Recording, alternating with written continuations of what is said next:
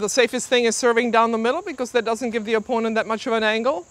But when you do serve wide, then you have a really big open court to hit into the first volley. So I pick my serve depending on the opponent. Are they better on the forehand, on the backhand? What serve has been working? Body serve is very effective as well because you're probably not going to get that good a return, but you will definitely be hitting a first volley. Or maybe you want to go for the ace because you don't really want to hit the first volley. But I was kind of always, my best serve was the slice. But if I played somebody that really had a really great backhand and a lousy forehand, right-hander, then I need to hit the serve down the middle in the ad court. I need to hit it out wide in the deuce court. So hopefully you have all 4 serves, or both corners, the body as well, and the different spin.